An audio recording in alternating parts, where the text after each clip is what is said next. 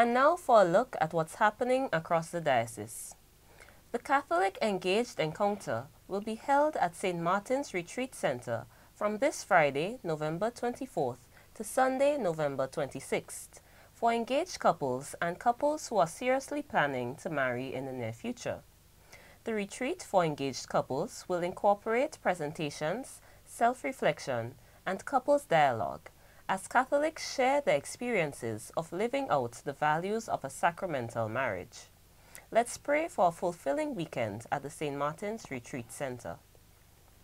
The Catholic Charismatic Renewal will be holding its Day of Renewal on November 26th at Our Lady Help of Christians Church at Beaulieu, starting at 2 p.m. All parishioners are encouraged to attend. Preparation for the Feast of the Immaculate Conception has begun. The diocesan event to celebrate the feast will be held on Sunday, 10th December at the Cathedral of the Immaculate Conception. The day will begin with a procession from the Governor General's roundabout to the cathedral. Our Lady of the Rosary Parish, St. Paul's, will lead the procession.